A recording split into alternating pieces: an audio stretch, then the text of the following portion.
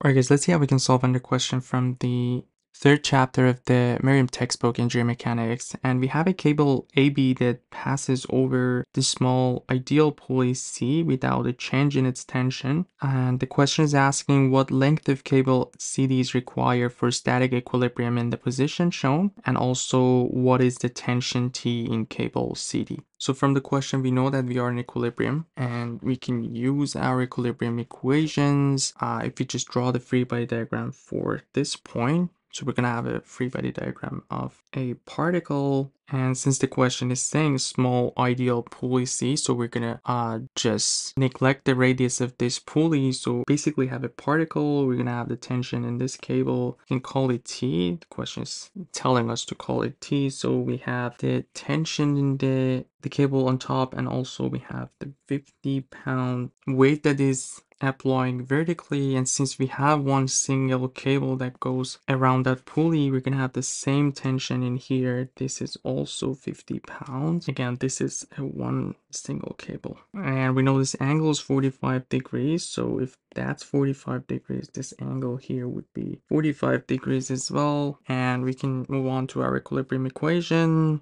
Let's just call our x and y in here. So sum of all forces in x equals 0. And for now, we can just call this angle here alpha. At the end of this question, we need this angle alpha in order to find the length of the cable CD. So the forces that we have in x direction would be t cosine of alpha. So it will be to the right. So positive minus 50 cosine of 45 degrees equals 0. That's pretty much everything in x. Let's move on to our y equations. So we're gonna have t sine of alpha plus 50 cosine of alpha, 45 degrees, and we also have minus 50 pounds. I'm just gonna show this here, and this is also equal to 0. And now we're left up with two equations with two unknowns. So if we just bring from the second equation, bring t sine of alpha on one side, we're gonna have 50 minus 50 cosine of 45 degrees.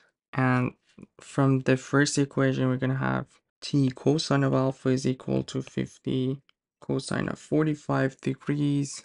And let's call this 1, call this one 2. And if we just divide the equation 1 by the second equation, the t will be cancelled out, and we're going to have sine over cosine, which will be the tangent of alpha. And on the right side, we're going to have 50 over 50 cosine of 45 degrees. We can cancel out 52 and minus 1. So the alpha in here would be basically the tangent inverse of 1 over cosine of 45 degrees minus 1. Let's see what we get for that. So tangent inverse of 1 divided by cosine of 45 minus 1. And this is going to give us 22.5 degrees. So the alpha would be 22.5 degrees. And finding the t is pretty easy after this. We can just pick one of the equations, just go with the first one.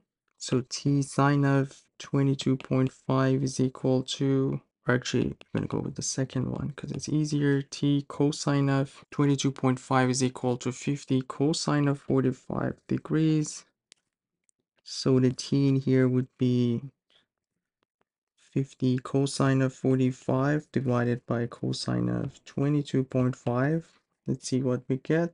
So the t will be 38.27 pounds. So we found the tension in the cable. And if we look at this right triangle that I'm showing in yellow, we found this angle is 22.5 degrees. We have this side 2 feet. So if we just do a simple, and since we're interested in the hypotenuse or length of CD, sine of 22.5 is going to give us 2 over CD, so we should be able to find CD, 2 over CD. So CD here is basically 2 divided by sine of 22.5, which is going to be 5.23 feet. And this is going to be the final answer for this question. Hope everything was clear. Let me know if you guys have any questions, and you guys take care. I'll see you in the next video. Have a good one.